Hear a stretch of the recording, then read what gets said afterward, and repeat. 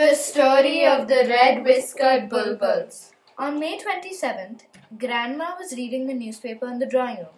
All was quiet and tranquil. But not for long. The silence was broken by a cacophony of sounds, flapping, fluttering wings, loud whistles and talking.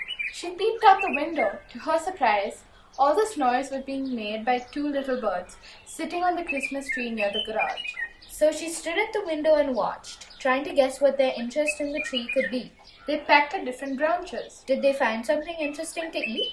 One flew to a higher branch and did some pecking. They chattered away to each other and then settled on one branch together. Ah, thought Grandma. They're looking for a place to build a nest. They flew into and away from the tree noisily a number of times through the day. Finally, at about 5 p.m., they placed 2 pieces of weed to mark the selected spot. May 28th. The builders began work on the nest in quite earnest. Strange. The work was being done by only one bird. Was it male or female? Grandma did some research on Google and found out that these were red-whiskered bulbuls and that the couple shared all the work, including the incubation of the eggs. By the end of the day, there was some semblance of a nest. A few heart-shaped leaves formed the base and cup, woven together with weeds, grass, and a little leftover cotton from the Christmas decorations. May 29th. Work on the nest was progressing very well. May 30th and 31st, there were some new sounds. Kachar, kachar. The birds were scratching the inside of the nest. Were they trying to smoothen it out? They were also doing a little jumping and hopping in the nest. Wow! Checking for strength. June 1st. Mrs. Bulbul flew in early and sat quietly in the nest. She flew away about an hour or two later.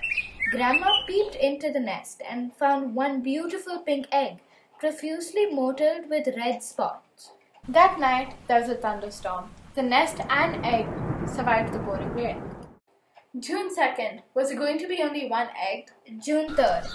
Mrs. Bulbul must have come in very early, and to our joy, there was another beautiful egg, a little smaller than the first one. It would be interesting to know whether it hurts to lay the eggs, as the bird is quite small to have quite large eggs. Now the incubation period commenced, which the pair took very seriously. A couple of whistles and they would exchange places. And for the humans, this was waiting time. June 15th, exactly 14 days after the first egg was laid. There, lying in the nest, was one little fledgling, a wonder yet quite ugly. June 16th. The cutest sight was to see the fledgling with its little wing on the other egg, in a sort of caring gesture. June 17th. Waited in anticipation for the next little birdie, but nothing happened. Did I say nothing happened? At about 10 p.m., there were some sounds from near the garage. Grandma rushed to the window and saw a cat walking away. June 18th. As soon as it was daylight, Grandma and Grandpa peeked out of the window, hoping against hope that the cat had tried in vain. But now the familiar sight of the nest was missing, empty, mangled, destroyed, and lying forlornly on the ground. The web of life has to continue.